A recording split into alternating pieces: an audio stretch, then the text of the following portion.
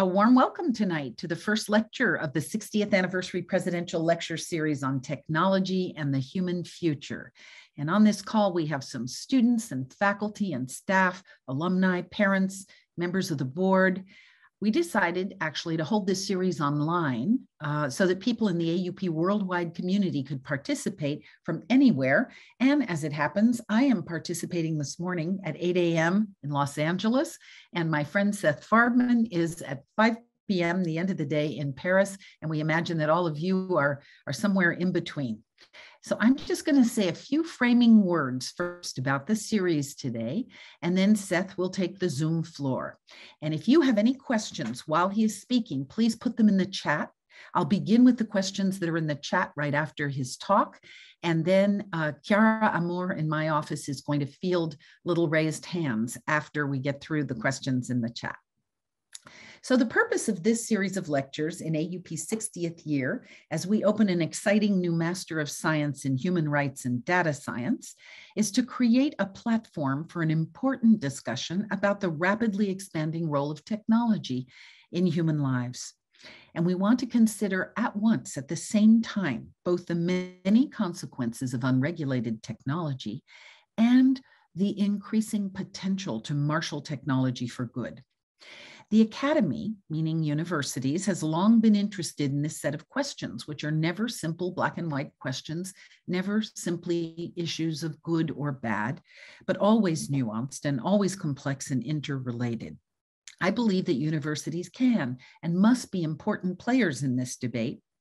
How do we as scholars and teachers and students consider the ethical dimensions of and communicate the frameworks and policy recommendations to guide technologists and lawmakers? Some people, such as the French authors of a book called L'Homme Nu, Naked Man, are fairly pessimistic that the flood of information to which we're being submitted is simply going to irreversibly undermine our liberties and inexorably efface what was once thought of as private life.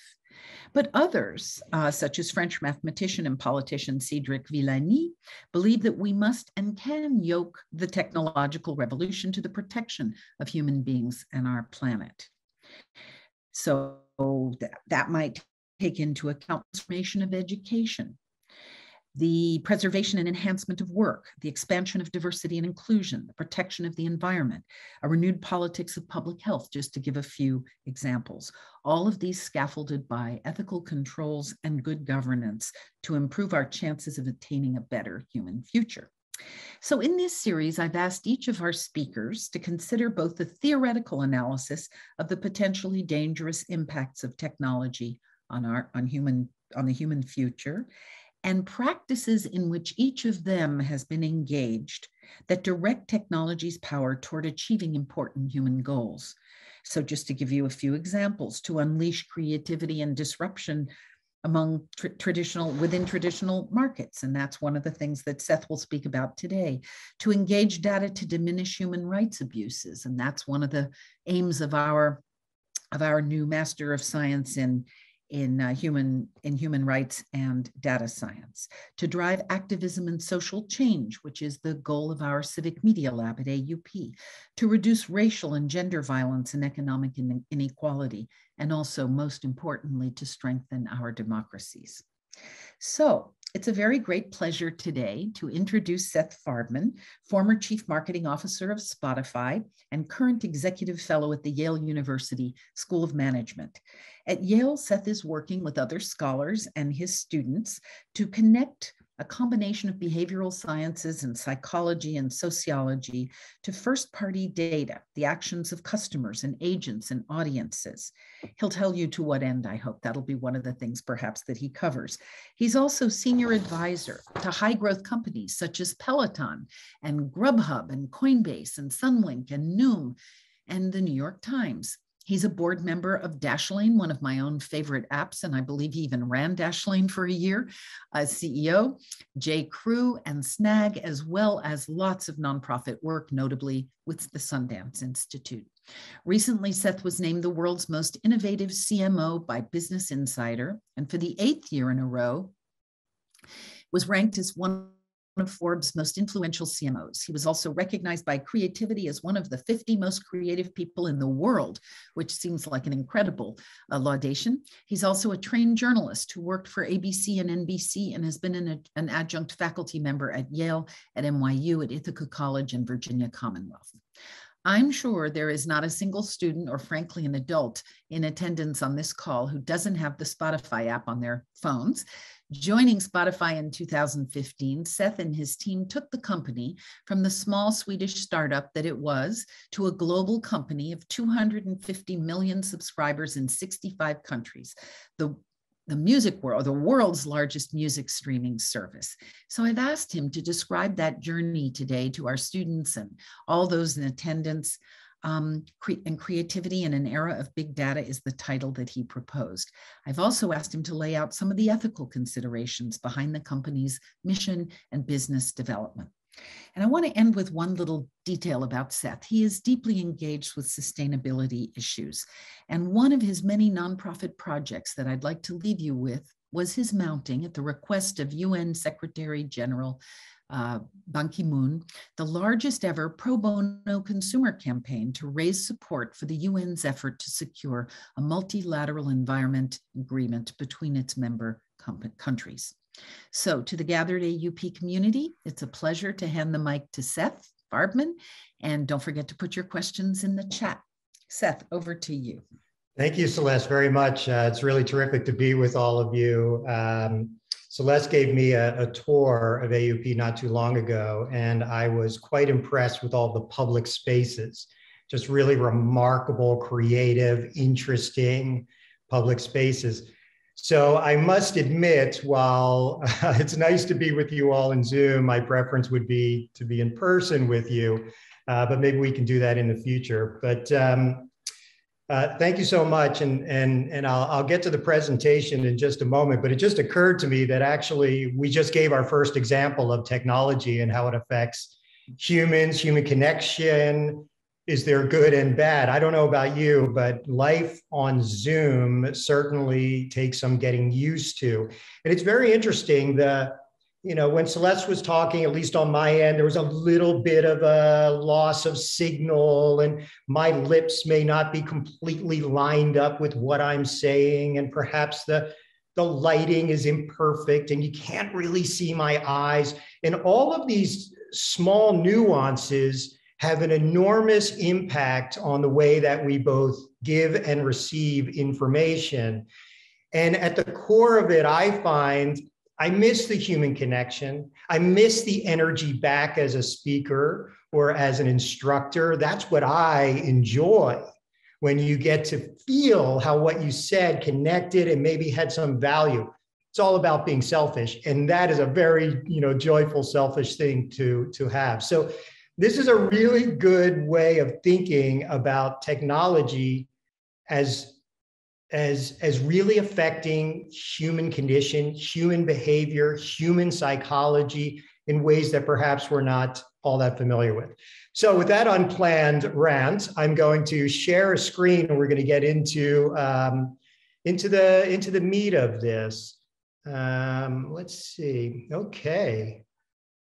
Now, I hope you can all see that. Yes? Someone nod. Yes. Thank you so much. That's the other thing. You need feedback and you don't get it as well. So as Celeste mentioned, I call this, creativity in the age of data, or the era of data, a Spotify story. But Celeste also asked me if I would spend some time setting up this whole lecture series. I paused when she asked, but I thought, well, okay, let's do that. And so what I plan to do is start with a bit of context, really. Technology and the human condition. What an enormous title. And technology, even for me, is I normally go to communications technology, digital technology, internet technology. But technology is far wider than that. So I imagine we're going to hear from people a very interesting arc in a whole lot of different industries. You're going to have to bear with me, however, because I am likely going to over-index on the things I know, which really is internet, digital technologies. So I thought I would take you through a little bit of that, and then just a little bit of context on where we are on this journey, right? It feels like the internet is everywhere. It's not, but it soon will be. And I constantly am thinking to myself, we have a 16-year-old son. He grew up on the internet. He doesn't know a world that does not have connectivity. And we are very close to a world where all of us who grew up before the internet are no longer here. And what does that mean when those who have perspective of a before and after, a past, a present, no longer create the future? It's a very interesting moment in our collective growth. And then what I love to talk about, of course, is my experience at Spotify. And I always try to make it fun because this is music, right? Yes, it's data. Yes, it's tech. Yes, there's been an enormous influence. Yes, there is good and there is bad. But ultimately, I've had the privilege of bringing the most widely consumed art form in the world, music, to hundreds of millions of people. And it's been a real a journey that I'll share just a little snippet of, and maybe we can get more in number 4, the Q&A. Okay. Now, I am having trouble advancing the slides. Oh, there we go. I figured it out. All right. Celeste said it in her setup. It is entirely unreasonable to come to a conclusion, is technology good or bad? It's entirely unreasonable. Why? Well, it's the obvious, because the answer is always, to most things in life, it depends. The way that I think about, I really love this, this meme, this image, if you will, because the way I think about technology is an evolution, but I'm actually more interested in the evolution of human beings. Because technology obviously is created by humans to put in service for other humans, but often we really don't know the effects of these things. You think about the light bulb. I think we could all agree, good or bad. If we had to do that calculus, we'd say, oh, that's good. That's good. The impact of the light bulb on society is not just direct, but it's indirect. Of course, it changed the way that we work. It changed the way that we live. It changed the way that we no longer hunt whales. It's changed pretty much everything, but you could argue that nearly every technology that followed off of the path of the light bulb. And you could assign incredible developments that go far beyond the direct impact of light all the way back to this massive change. There is no industrial revolution that leads to an information revolution without the light bulb, right? So we can agree, but that's when we're looking past. That's when we're looking back. That's when we have context, which we don't have. That's the hard thing about evolution. And that's why the title, Humanity, Human Condition of the Future, is so important, because the answer is we don't know. We don't know, but there are cues, there are lessons, and I'm just going to share a little bit of those today. Okay. This is a book that's 20 years old. If you're in business, somebody gave it to you as a gift, probably when you made your first manager job at 28 years old or something. And if you haven't gotten to that point, well, it's coming. So let me just tell you what this is about. It's a list of ways that companies become great. It's attitudes, it's behaviors. And one of the key ones, again, 20 years ago, is around technology. Technology is an accelerator of momentum. It's not the creator of it. It's a very important distinction for me. There has to be creativity. There has to be an idea. There has to be a product or a service or a value proposition that technology then can accelerate. The acceleration of technology, and this started with Moore's law when, we were talking about computer chips and the growth of the capacity for a chip to think. The acceleration of technology over these last 20 years is greater than the acceleration of evolution. We have not yet caught up to the technology we've created. So we are learning in real time what the effects are. We're learning the secondary effects. We're learning from the data. We're learning in a way that, quite honestly, we can't really predict. We can only experience. Now, when we look backwards at technology, and by the way, just if you'll permit me an aside, I was recently reading a study, and it was about Instagram and Instagram's effects on psychology, on brain chemistry, on behavior, and it could have been any social media. So take it for what it's worth. But what this study found was the action of sharing an experience on Instagram. For instance, I've just decided to take a trip. I am going to Paris. I've always wanted to come to Paris. I'm going to Paris. I'm finally doing it. I'm packing my bags. I'm going in 3 weeks. I've done it. When I share that on Instagram, and when I get response, I'm so happy for you. That's great. I wish I could go. It's so great. Send me pictures. We experience a dopamine hit. We experience positive feedback. We experience joy. The pleasure areas of our brain fire. 3 weeks later, we're packing our bags. We're getting ready to go. We don't have that same feeling.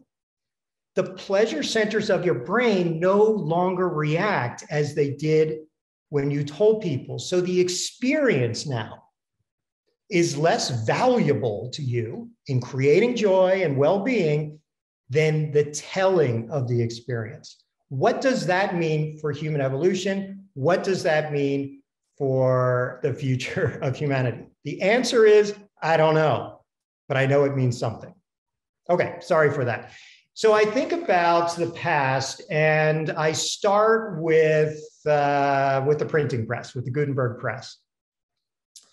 And there's a very famous line by a very famous academic who is sometimes also considered good and bad. The medium is the message. The idea of this saying, the medium is the message, goes back to when television was first starting to proliferate. And the idea that a message on television with all of the senses, not all of the senses, but more of the senses being addressed, with more reality, and with this sense of symmetry. We're all seeing the same thing at once, makes the medium itself more valuable. We trust the medium more. And trust is a very important thing for us to think about as we're having all of these conversations of tech. Because if you trust, then technology accelerates trust. If you do not, then it divides us.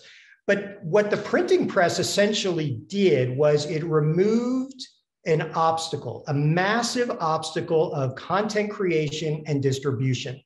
Before, the Bible or whatever you wanted to produce was very labor intensive, very expensive, and therefore only a few institutions could do it, like the church or the state. So all of the information came from one place. That created a sense of trust. The barrier was high, so therefore, if you're able to cross it, you must be capable. You must be thoughtful. You must be scholarly. The medium was the message. With the Gutenberg press, suddenly, it lowered the barrier. and good friends of France and a good American named Ben Franklin from my hometown of Philadelphia, he saw the press in a very different way. It was all the news that was fit to print, although that wasn't his, that was New York Times later, I think. But he saw it as a way to connect with people. And he created personas, Poor Richards. He created different types of content for different audiences. And suddenly he was shaping culture in a much bigger way. The reduction in barriers, cost, simplicity, creates greater diversity of content, creates better, faster distribution, but we lose something in the balance. We lose a sense of where the information is coming from. Now, while all the news that's fit to print is a wonderful thing, you cannot argue, well, sure, you can argue anything, but that the dissemination of information has lifted up the world. The more information is shared with more people, the decentralization is a good thing. But it also has created access to people in ways that were never done before, never available before. And there is always someone who sees the opportunity for propaganda. So the growth of propaganda and the uncertainty of the source of propaganda grows in direct relationship with the growth of a technology in communications, distribution, content creation, and less centralization and more decentralization. By the way, I don't speak German, so you can tell me if I'm wrong, but I believe that the concept of hope is applying to Hitler and Obama. So the way that we communicate, the way that we get people to think of themselves, are they part of a group? Are they against a thing? How do we tap in to their dreams, their hopes, and their fears? Because as a marketer, I can tell you that if you relieve fear and anxiety from a customer, they think of it as love. The reduction of fear is an important thing. Some things, regardless of technology, do not change. Okay, now I don't have to tell you about this. You know, the Gutenberg press looked like nothing compared to whatever we're up to now, 55, 60 years of the internet. When the internet was created, there was absolutely no understanding of what it would become. There was hope that it would be a force for good, and there was belief that it would be ultimately the greatest collaboration tool ever invented. And you can certainly argue that that has been true. But what we didn't see is that massive decentralization and an increase in what we call in tech features would essentially take very complex content like photography and turn every single person into a near professional photographer.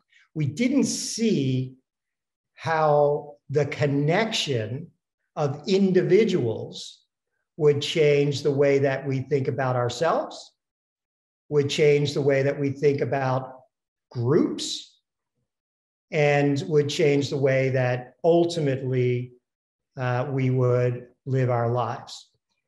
For context, you are here. Now, I'm going to go through the numbers at another slide, which I don't understand. Sometimes there are numbers that are so big they become meaningless.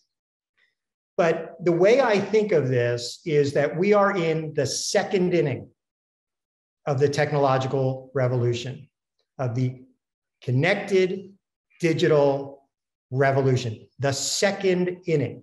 And the data suggests that is true. By the numbers, last year, and I don't know if last year and this year will be the same. The pandemic has a big effect on our consumption, but 1.7 megabytes of data for every person every second. I remember when I started out, I was one of the early geeks who had the first Mac computer, 1.7 megabytes. I couldn't even imagine filling that up.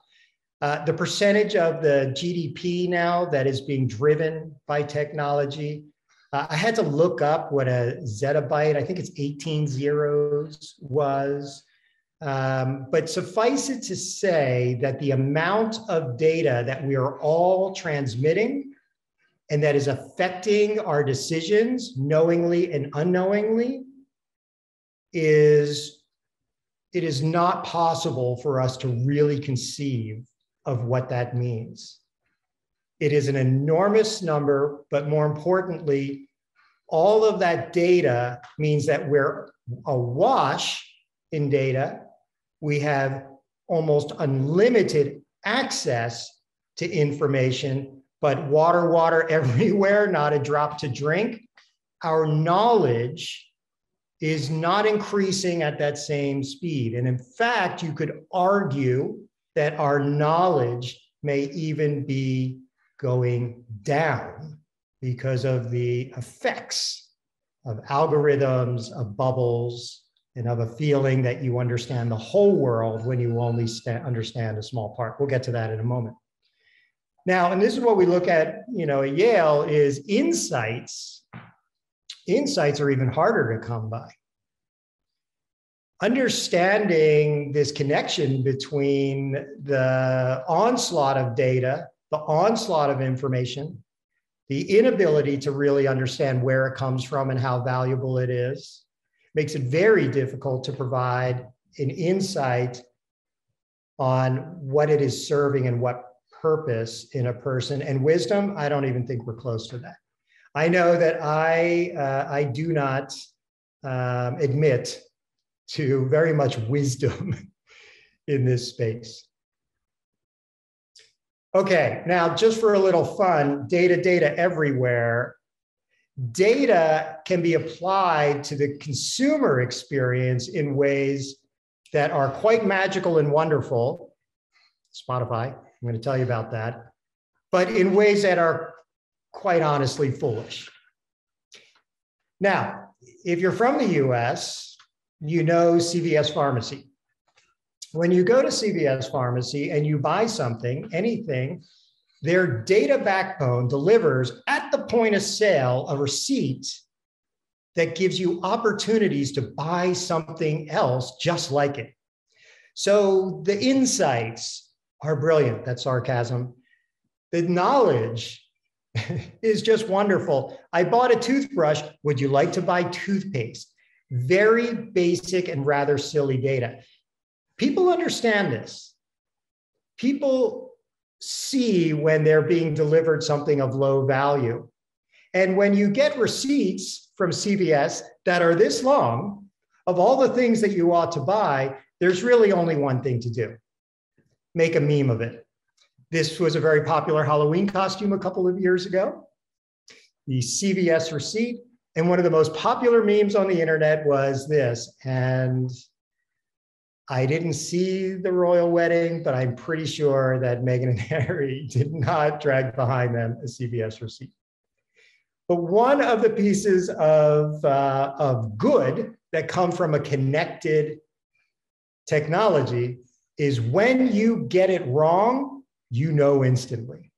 CVS hasn't quite figured out what to do with that information, but I just thank them for entertaining us. Now, I want to talk about a couple of other areas that perhaps are a little less glib. The first one I want to tackle is personal data. We're in Europe. Europe has taken the lead, and California in the US, but has taken the lead in really protecting personal data, in prioritizing personal data as even a right of the individual.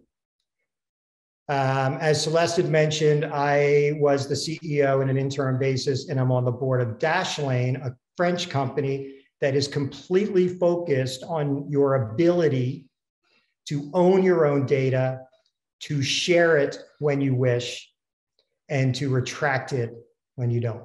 I think of personal data as one of the major issues of our time. We have entered, somewhat unknowingly, but willingly, into what I think of as a social contract.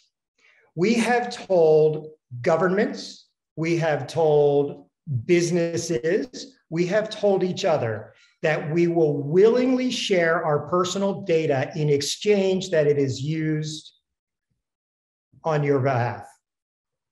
That social contract says that if I tell you about myself, you will give me better ads, you will give me better access to content, you will organize the internet in a way that's meaningful to me. You will have my best interest also at heart. We know that data also fuels others' interests. But personal data is at a very, very early stage. The average person doesn't even know why it's important. And I think about, and it's interesting, Celeste, that you used that in your opening. I think about this idea of, is loss of personal data the loss of really our core right to exist, of life and of liberty and of the pursuit of happiness and of equality and of all of these very, very important democratic principles? And I think in the short term, the answer is yes. But then I wonder, and again, there's no wisdom, there's only questions, there are no answers. I then begin to wonder, are we at an in-between place? What would happen? What would happen if all of our personal data, all of our behaviors, all of our actions, all of our truths, all of the things we hide away about ourselves for embarrassment, for lack of comfort, for being just not trusting to share who we really are? What if we move into a world where all of that disappears? Is it possible that that world is more transparent? Is it possible that what is replacing much of the narcissistic online behavior that we see today, the creation of your online person and personality and humanity, is it possible that that gets replaced with understanding and empathy? Is it possible that in a world where we live our lives out in the open, then there is less strife, less confusion, less of the other that is really driving our culture now? I have no idea. But these are the kinds of things that if you don't think about all the possible outcomes of a technology today, then as the old saying goes, when you don't know where you're going, any path will take you there. Another one is algorithms. I'm going to come back to that in a moment, because algorithms can be good or bad. Well, they cannot, it's just math, but they can point you towards good and bad in favor of a positive social contract or against it. And I want to show you really a positive example. But before that, when we get to that one, I just want to spend a moment in the lower left, or sorry, the lower right here around facial recognition. Now, when we think about facial recognition today, at least what I think about is the brilliant experience I have when I go through an airport, I put my face in a frame on a kiosk, and I sail through customs, sail through immigration and border control, and have this frictionless experience. It is magical, and technology's job is to deliver magic. When it is magical, we want more of it. We want to apply it to more places. It is really quite remarkable. Now, I know what you're thinking. Yeah, well, that means that every camera on every street corner suddenly is going to know where I'm going and when I went and did I eat the second dessert that I said I wasn't going to, and all of these things, right? And that is absolutely right. But what I wanted to spend just a minute, maybe 2 minutes and 30 seconds, because I have a film sharing with you, is the work of an MIT Media Lab fellow who she's part poet and she's part data scientist. And you'll see that in a moment. But the work that she started to do, understanding the quality of the data sets that come from facial recognition, almost immediately, as a woman of color, she realized that some of the great data sets out there from Amazon, Microsoft, IBM, Face Double Plus, which has, I think it still has the largest database of Asian faces on the planet, Google. She found something very, very consistent. Didn't recognize her, didn't know who she was, and she started wearing a white mask. And suddenly the computers knew who she was. So I want to show you just a brief film of her work and how critical facial recognition is to really getting equality and diversity right. And as I press play, I also want you to know that most of the people working on whether it recognizes a person accurately or not look like me, white men. Biases accelerated through technology creates a hell of a problem. Here we go. Oh, here we don't go.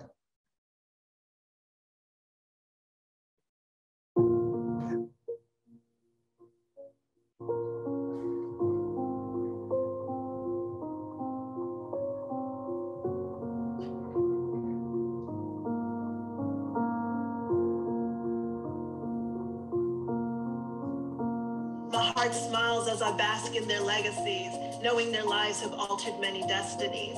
In her eyes, I see my mother's poise. In her face, I glimpse my auntie's grace. In this case of deja vu, a 19th century question comes into view. In a time when Sojourner Truth asked, "Ain't I a woman?"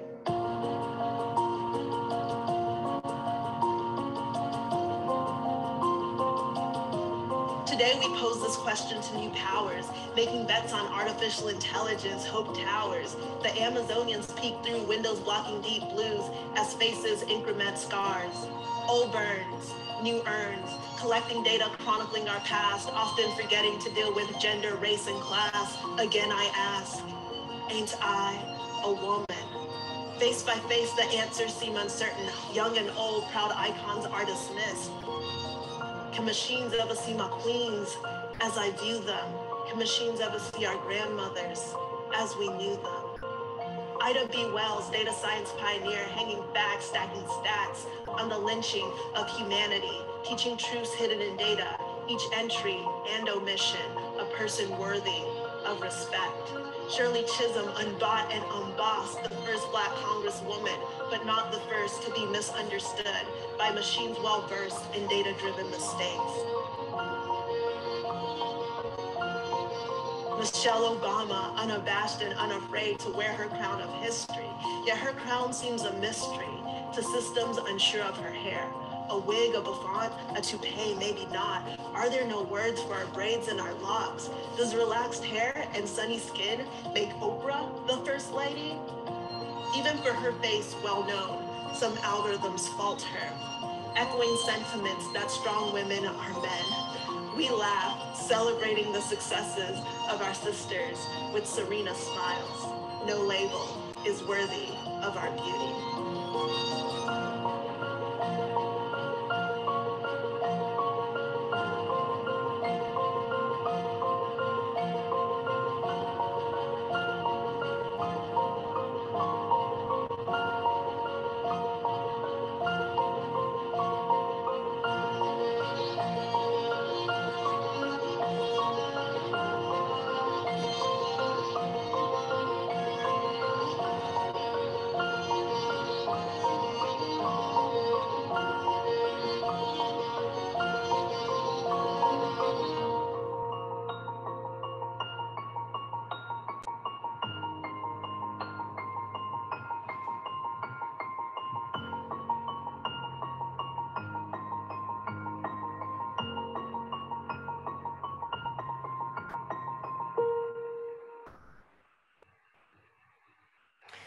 We asked Joy to come maybe 4 years ago and speak to the most senior 75 people or so at Spotify.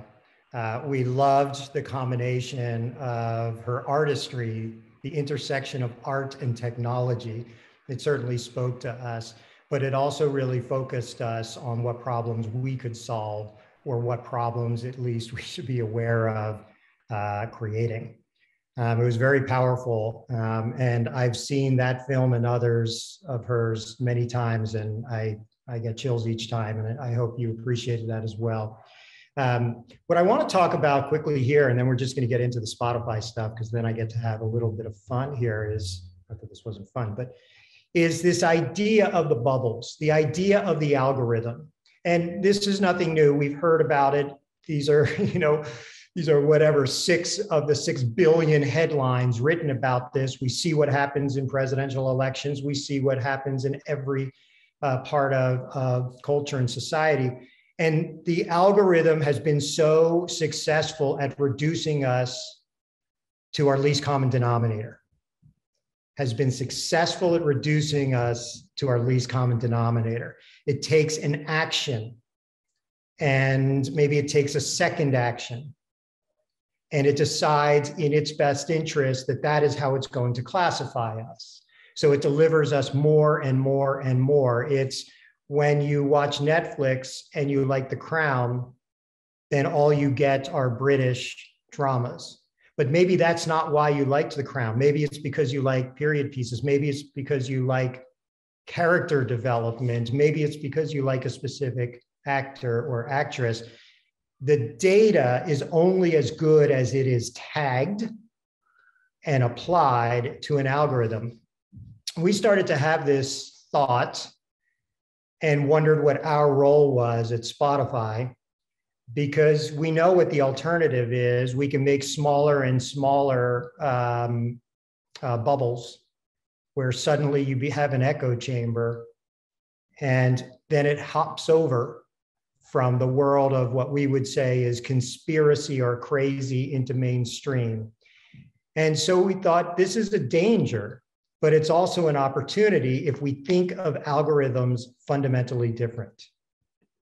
Now, here's where I need to do just a minute, if you don't know the story, to tell you how Spotify actually became Spotify. And I like to think of it how the record industry led to Spotify. Sometimes I think, oh, how they invented Spotify.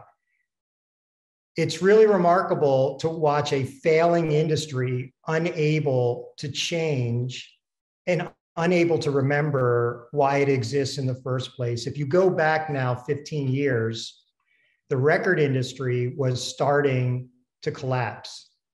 There was quite a bit of piracy from a company called Napster, and a guy named Sean Parker, who was also involved in Facebook, and he was early on, before he went public, on the Spotify board. And what had happened was peer-to-peer. People started to share music over services like LimeWire, like Napster. And suddenly the record companies had an enormous issue with loss of IP. And their artists were afraid that they would lose the ability then to earn a living. What the record industry did was decided to try to put the genie back in the bottle, and it shut down Napster. It sued Napster. It sued others. It won quite a bit, and there certainly was IP infringement.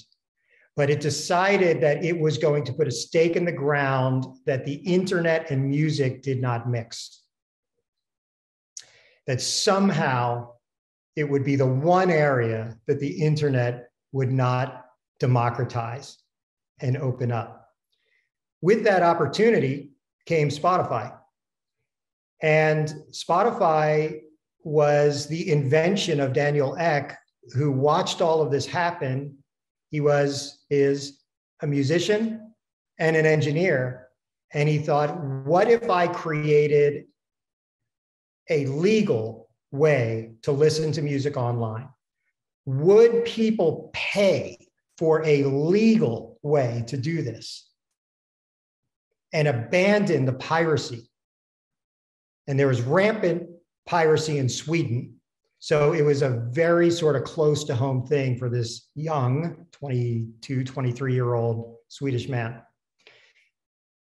So Spotify was created out of an opportunity to somewhat decriminalize what had been a, very, very popular action.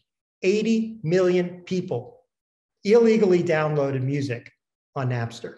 80 million people. That shows you how big it is. So at first, Spotify was simply a bunch of music and a search box.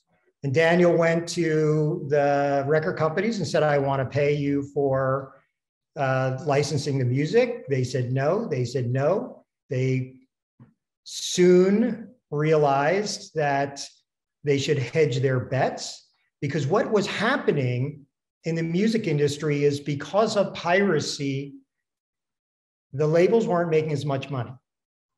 So what they did is they started to shrink down the artists that they invested in, the music that they released on radio stations, on CDs, to the sure things, to the hits.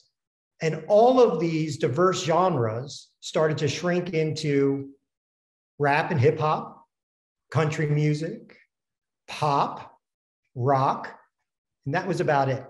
So the number of artists who could find a way to earn money started to go down. And the number of people who could discover their music went away. And that fundamentally is what the internet done well does. It is a discovery engine, not a recommendation engine. That's a distillation. That is a reductive exercise. Discovery is an expansive exercise. Now, what is required in order to create mass discovery of music? You have to start with the audience. So we very deliberately went out to get as many people on the service as possible, knowing that no matter what algorithm we wrote, it would not be valuable to create discovery without a diverse audience of diverse music fans interested in all sorts of amazing music. That was the start of what is now called the freemium model and is copied by nearly every technology software company in the consumer space. We will give it to you free. We will give you some of the value, but we will incentivize you to pay. And if the tech is good enough, and if the discovery is good enough, then what we will create are tens of millions, hundreds of millions, billions of people who are recommending to each other. It's no longer centralized. It's no longer what the record industry told you you should listen to. It's no longer what they wanted to promote. It's no longer just the artists they were feeling they would profit from. Instead, we knew everyone's listening habits. And if 40% of my listening habits line up with Celeste's listening habits, we decided that we would give Celeste something from the other 60% of my listening and vice versa. So let's not give Celeste what she's already told us she knows and likes. Let's find at mass scale people who share some interests, but promote the things they have not yet discovered.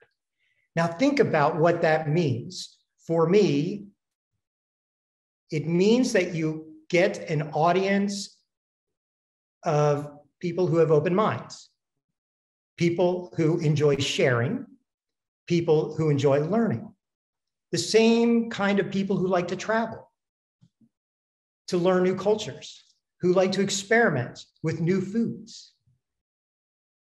That is essentially one of the most critical and joyful roles of art in the world. It creates context, it creates openness, and it creates a desire for more openness. So we decided we were going to be in the business of discovery. Now, the best way to demonstrate this was through an accidental idea that became enormous. In 2015, we called this the Year of Music, and I'm hoping most of you are on the Spotify platform. And if so, you know that right around this time, the company delivers to you a dashboard, just a simple dashboard of your listening behaviors and habits. When we did it this first year, it was quite interesting because you, for the first time, had a mirror held up to how you spent so much time. We would tell you how many artists you discovered. We would tell you how many hours you listened. We would tell you if you listened to more or less. We would tell you the number of genres you listened to. We would show you what music meant to you. Now, that's a very good marketing idea, but I had a question. What if we thought of Year in Music not on only the individual level, which is useful, but what if we thought about it on the collective? What if we thought about a country? What would the country's citizens' Year in Music would look like? What would we think about sports fans? What would we think about people who love this? How many different ways could we categorize you? And instead of sending an individual message, send a communal one and show how music both reflects culture and can drive it. And so we went from something very simple like this to a whole entire, I'll call it a campaign, but it is something that is not a marketing campaign that happens to you. It's a gift. It's a piece of happiness and joy that people receive every single year. And we started to think about how we could dimensionalize the impact of music. So here's a series of out-of-home ads. Dear person in Venice who listened to Adele for 4 straight hours on Valentine's Day. You okay? Dear person who played Sorry 42 times on Valentine's Day. What did you do? By sharing the emotional driver behind all of this data, not just the numbers, but what it means. It suddenly makes people realize how much joy and maybe how many bad things they might have done as well over the course of the year. Creativity from data. Dear person in Shoreditch who stream It's the End of the World as We Know It 11 times the day of Brexit. Hang in there. You can actually see in the data how people's music behavior changes according to what is happening in the world, in their lives, and in the communities they care about. Dear person in South Williamsburg, which is outside of New York, who played Cold Water 6 times on the hottest day of the year. We see what you did there. And proud to be of Canada Land. Canada Land is just a big podcast. Luckily, our US neighbors make it easy, right? The most streamed Canadian podcast. And then sometimes it's simply humorous. Take a page from the 3,445 people who streamed the Boozy Brunch playlist on a Wednesday this year. That's somebody you want to be friends with. Or avoid the medical professionals who added these songs to their operating room playlists. Stressed out, Can't Feel My Face, Stairway to Heaven, Say You Won't Let Go. This is how data reinforces the positivity of art. Skip dinner invites from the people who added these songs to their cooking playlists. Slippery, all of me, DNA. You don't want to be there. Now, a lot of people ask me, well, you took people's data, because this is real data, and aren't you overstepping a boundary? The interesting thing is when the data is true, when the data is real, and when the data is about something people are passionate about, they consider it a privilege to be included. Every single person was contacted. If we couldn't get in touch with them and ask for their permission, then we didn't run anything. We didn't use their playlists. It was always voluntary. And other than one political figure, no one ever said no to us, including the current Pope. And what is very interesting to me is that if you go into using data with the right intent, if you go into it with the intent of showing people and others their shared love for an art form, if you go into using your data to create not just a mass understanding of what is popular, but allowing people to discover things that are very personal that they never would have found on their own. You give an artist an audience they never would have found, and you give fans access to content they could only dream of. And they respond almost always with joy and with a desire to do what most technologists want more than anything: more time, more engagement, more of a person's attention and life. So this actually was just from a week or so ago, before Spotify wrapped our release. I need you all understand, we spent the last year in a severely altered mental state, didn't we all? And cannot be held responsible for my actions during that time.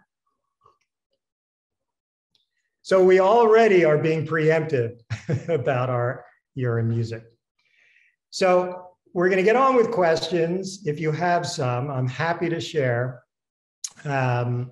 And I think maybe how are we going to do that, Celeste? People are going to put those into the chat, correct? Well, I think they did not actually put anything in the chat because, like me, they were riveted on this incredibly passionate and visual as well as, auditory experience, Seth. So I'm not sure that anybody had a chance to write a question. So I think what we're going to do is to simply take some questions from the floor. Maybe I'll begin with one because we've had so many conversations about this. I mean, obviously, Spotify, I'm one of those people who derives great joy from Spotify, and particularly lately listening to Adele's new album. So I'm right in there with the rest of your listeners. But I know that you had to face down also some really big ethical issues, and you all had to huddle to think about how do we respond to this? Popular musicians who are caught up in all kinds of lawsuits and dilemmas. Maybe you'd like to talk about one of those or two of those and how you made the ethical decisions you made about that. Yes, great question. And, the view of Spotify from the very beginning was about diversity of content, diversity of music. We got later into podcasts, some video, et cetera. But we really believed at our core, to these sort of first principles that we talk about in tech quite a bit. We really believe that we should not be deciding what material gets on the platform and what doesn't, that we should be a place where any professional artist, and we're very clear about that. We're not YouTube. We don't want, we're not SoundCloud. We don't want sort of the user generated content. This is professional. So if you had an agreement, if you had, a record label behind you, we didn't want to play that role. But guess what? You don't always get those chances. So we had very strong first principles that then, especially in reaction over the last few years to the Me Too movement, to a new, more heightened awareness, diversity and inclusion, we were out of our element. So for instance, we carried on the service R. Kelly. We carried on the service Alex Jones and InfoWars. And you can stand back and you can say, listen, US statement here, First Amendment rights, et cetera. We're not going to censor content, but at the same time, you cannot really abdicate responsibility fully. So we had many, many conversations. Swedish company, if you know about, business in Sweden, you talk about everything forever. The two Americans on the executive team would be like, are we going to get to a decision? Nope, that's not what this meeting is about. I learned so much. But what we talked about was where the edges were, how we were prepared or not to make these choices. And we finally said, we're foolish if we try to do this on our own. So we started to explore and reach out to those who knew better, those who had dedicated themselves to understanding what is hate speech. Where do the edges of decency end? And so the Southern Poverty Legal Council is a good example of a group in the US that we trusted. And we brought them in to help us and to educate us. But the truth is, you have to take these step by step, and you have to be aware that you do not understand the cultural nuances of every group. What a hip hop artist may say or do may not be clear to someone who doesn't really understand the Black experience in America that it came out of. You cannot make cultural choices based on your own cultural experience. So we went wide and we brought in others in the tent, and we continue to have all of these discussions. And what we found was, over time, if we listened to what people told us, both on the platform through the data, and those who had dealt with some of these issues, that we were going to make fewer mistakes. But perfection, not possible. An apology, we got good at that. Can I ask you, Seth, to please stop sharing your screen so we can see you bigger? And thank you for that, yes. Let's see you bigger. And I'm going to start with these two questions, which in some ways are the same question. Are good intentions enough? How do we know that some of these huge tech companies that stretch across the entire world, that have billions, if you think about Facebook, have good intentions? Or, as a second questioner put up here, science sans conscience, science without conscience, is the ruin of the soul. Who should be making these decisions? Who can be trusted? I think there's this feeling amongst all of us that this is all bigger than we are. And it's moving so quickly, and such damage is being done, especially in, for example, the public health sphere or the political sphere. And so how do we ensure good intentions? What are some of the sort of things that you put into play? You gave a great example just there of going to people whose business it is, the Southern Poverty Law people, whose business it is to make those kinds of distinctions. But as you look forward and sort of imagine the speed of things, how can we ensure? Yeah, good intentions are not enough, but if you don't start with good intentions, you are using technology to accelerate the unknown, the unthought through, and even worse, and I won't be very specific, but you actually will create a system that is almost predatory, that looks at its users for what value it can extract rather than what value it can create. So good intentions are not enough, but without them, we have a serious issue. And, the things that you put in place are, they're really like anti-hubris elements. What you measure in a company is what you put your energy behind.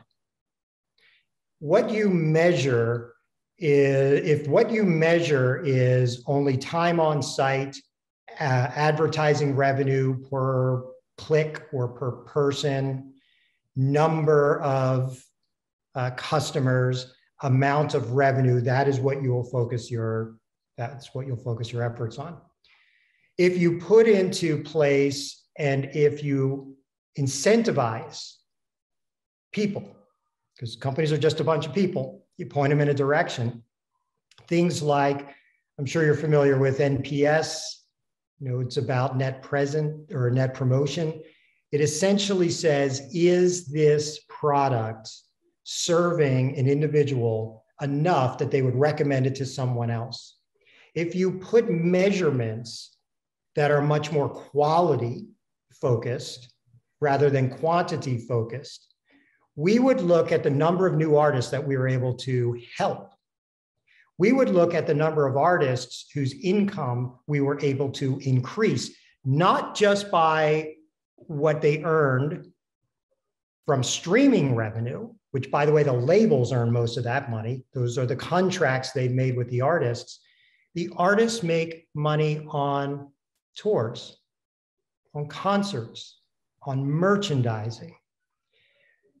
If you say, how can I increase that? You start to look at the effects of your platform and the data that tells you, and you share that. So for instance, we created something called Spotify for Artists that gave them access to the data. So they didn't just know how many fans, but they knew who were their super fans and who were the super fans, or where were the super fans located. So they could create a tour that was in markets where their super fans would rush out and buy tickets quickly at full price. So the artist didn't feel like they had to discount out of fear of not filling the house or the stadium. We shared other artists so that they would know maybe who they should feature, collaborate with, because of the shared fandom. And if you measure those things, it doesn't mean that you're always going to get everything right, but it does orient the business towards different outcomes. And that's really key. But you have to want to do that. Thank you so much. And we have another question going back to that moment. Susan Perry, who is one of the directors of our new master's program in human rights and data science, is asking about the prohibition on the use of facial recognition technology, except for the military, present in the current EU draft legislation called the Artificial Intelligence Act. I think we were all kind of blown away by that short film that you showed us about the biases inherent in facial recognition. So want to say something about sort of the EU's position on this and differences between American and EU positionings on? Yes, but I think I'll start simply by saying, with a great deal of sort of, self-awareness, that people who create technologies should not be left on their own to determine the application of those technologies.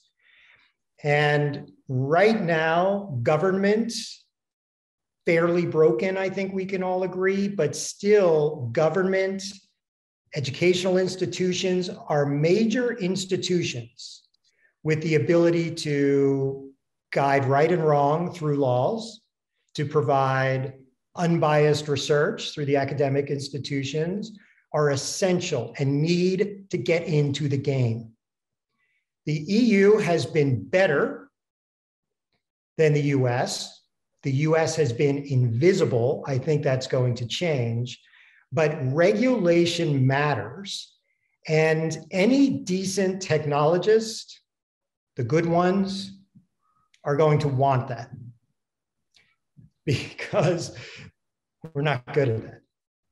We don't think that far. Now, generally speaking, I really think that the institutions like the EU reflect, or should, the desires of the people. So it is society, it is culture that determines what is acceptable and not. And we are fortunate, I think. I was sort of hesitating. The history of Europe is such that people understand what happens when we all go to our corners and believe that we are not connected with one another. So I think that naturally the EU is in a better position and is more progressive around things like facial recognition, simply by reflecting on the history. Now, specifically on facial recognition, I cannot add to this. I can only add my interest, my concerns, and my belief that we are at a place where we are able to guide the use and the application, but we are never going to stop it. People who think you can stop a technology never really turn out to be right very long. Susan or Claudia, do you want to respond to that as specialists on the European arena? That's interesting. So Seth, thank you very much for this enlightening and wonderful conversation, more like a conversation really than a talk. It's great. Our students have just finished a midterm where they commented on the 80-page piece of regulation, and I think it was a difficult exercise for them. They did a great job. We're concerned that some of these technologies do not have built-in safeguards. And the European Union is probably responding to those technologies least likely to have those safeguards in place. Hopefully, this will spur industry to build in those safeguards, privacy by design safeguards, other safeguards, so that at some point, some form of facial recognition technology would in fact be very useful to society.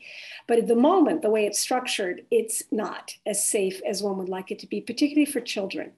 And so consequently, our students were really curious about the way the language was constructed and what was permitted and what would not be permitted. Of course, this is still in draft form. It's going to go through several more discussions, if you like, and probably pass sometime in late spring or early fall. But we're very committed to following this closely at the university because we're very curious as to how one can both use the technology and protect the most vulnerable members of society from technology that may in fact be harmful to them. So thank you for your comments. I think we see eye to eye. Well, I'm grateful that you and your students have done that. That is exactly what we need. And we need to make sure that all of our institutions are focused on data, on privacy, on the guardrails for technology, and especially, as you mentioned, at this early age. We cannot allow a technology to find a market on its own.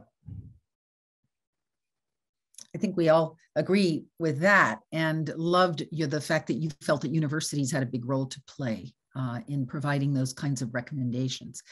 I want to hear why you think that the US, you said that the EU has done much better than the US, but things are about to change. What gives you that hope? I really just think it's public outcry. I mean, I think people are just becoming aware of some of the negative effects now of unregulated technology. And I think that when you look at companies like Google and Meta, formerly known as Facebook, that you understand that such an enormous part of the GDP is tied to these two companies. And so now you have a bit of shift where other businesses are starting to have something to say about a level of fairness and competitiveness. It's really started to accelerate over the pandemic. So I'm not pinning all my hopes on government regulators. I'm pinning my hopes on citizens and businesses who are also citizens in saying we need to steer this in a different direction and we need to start now. Wonderful. I can't see hands, so I'm getting help from my office here, who says that Claudia Rhoda, who is also an AUP professor and Susan's partner in the creation of this new master's, has actually written in something in the chat here, which is, I remember reading on your LinkedIn profile that you achieved many of your goals by hiring really good people and helping them grow. That comes right out of great to good, and I followed that Bible too, Seth, so I agree with you. Could you tell us what you've been looking for in the people you've hired? What would make a graduate, particularly a graduate studying at the master's level, data science, really fit to contribute? Oh my God, I'm so happy I got this question. This is one of the things I bang on about all the time. I'm a very big believer in social sciences. I think that one of the issues that we're facing, or one of the reasons that we're facing so many issues now, is because we haven't really driven home how important psychology, anthropology, sociology, literature, art. I think that if we do not encourage and hire people who have spent time debating the unknown, people who are seeking knowledge and insight and maybe a touch of wisdom instead of just the information. If we don't, then we are not going to have innovation. We are not going to learn from the past. What I look for, very simply, is original thought. When I talk to the MBA students at Yale, I say, you just learned how to run a business. You learned it from somebody else. Now start to focus on original thought. What is your thought, your idea, your actions, your wishes, and your beliefs? That's what I look for. Curiosity, an interest in culture, an interest in something other than the job, and someone who has the bravery to express an idea and to maybe even fight a little bit for it. That's what I look for. And when you get those people, they feed off of each other. And then as a manager, as an executive, you just get to sit back and watch and have just a really remarkable sense of joy from seeing them grow. The job of the business executive is to create an environment for others to prosper. That's it. So does that mean that you look for students who've been educated in a liberal arts context, as well as students who have technical experience? Absolutely. I mean, when somebody comes in really with a degree or an experience that's job training for a specific job, I'm not as interested. Look, my career is a bit wandering, right? Like, why did I create a company in sustainability that did this thing with the UN? And people are always like, you were a journalist? Well, how did you become this? And the reason why, and sometimes we have to be careful about this, look for people who have had similar experiences. It's just a level of curiosity. It's wanting to know more than one thing. And it's being driven by the intersection of multiple things, because that's where something special happens, not just in our digital data, but in our interactions that we have with people in real life, IRL kids, day in and day out. Well, I'm going to just ask everybody if there's anybody else who wants to ask a question. Claudia, maybe, who wants to follow up on the one she just asked. Christina has a question. I just want to say thank you for that answer. I was hoping to hear. Exactly. And I think we really recognize our education and what we're trying to do with our students. And so, yes, thank you. Do any of the students want to ask a question? I think Christina de la Bouchère had a question. Zettabytes cloud storage sounds enormous and enormously polluting. Can technology AI be sustainable and environmentally accountable or responsible? Well, it should be, but we're going to need a real step change. I've been very encouraged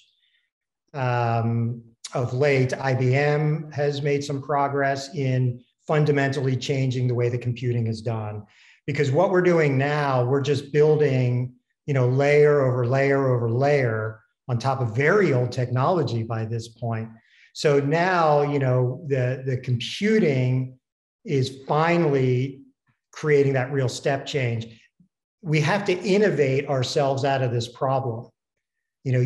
Some things you can scale your way out of a problem, but this one we have to innovate and we have to completely rethink the energy consumption, the way that chips work. It's from it's Henry Ford time. It's from the horse to the car.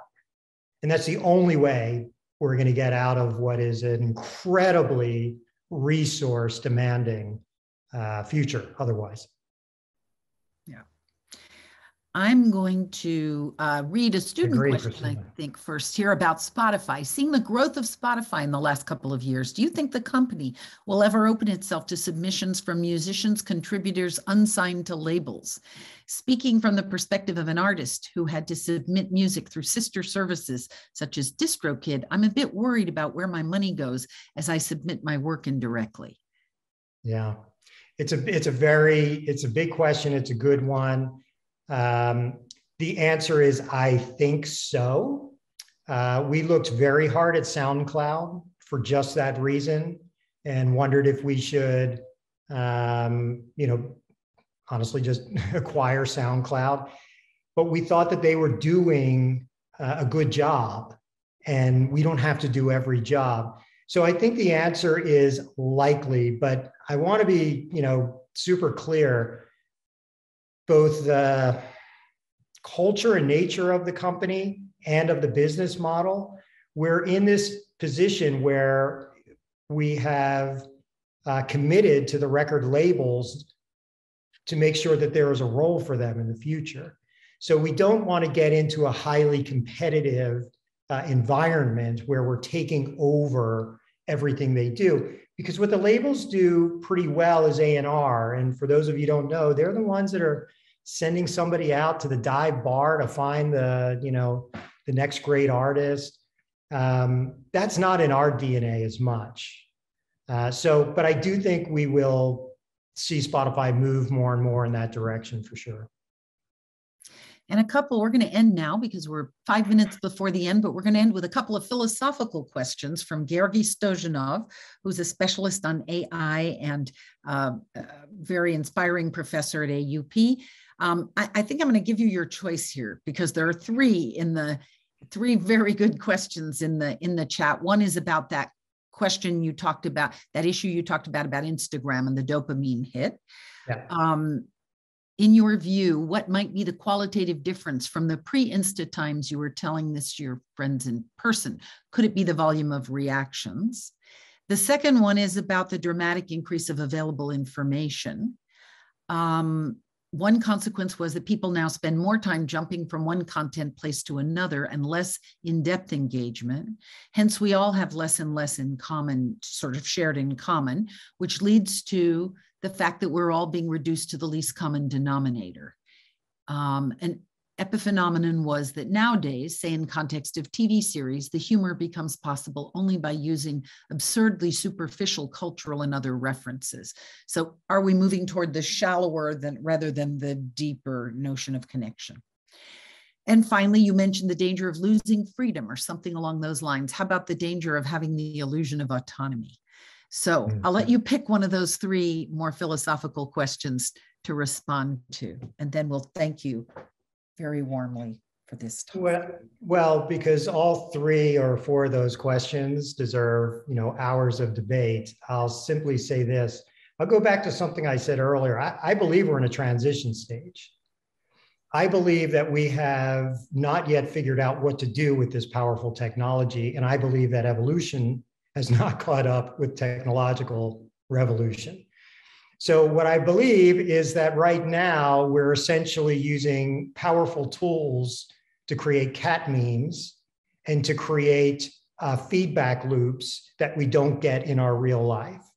I think that we're using the veneer of friendship and connection instead of really establishing, much harder, actual. But I think that I place my trust in humanity. And if I look at the long tail of humanity, it is not a straight line. It is 2 steps forward, 1 step back, and will always be. But I think, as I forget the name of the reverend who said this, but I do believe that the arc of humanity does bend ever so slightly towards justice, towards goodness. I just think we're in a very, very pivotal stage.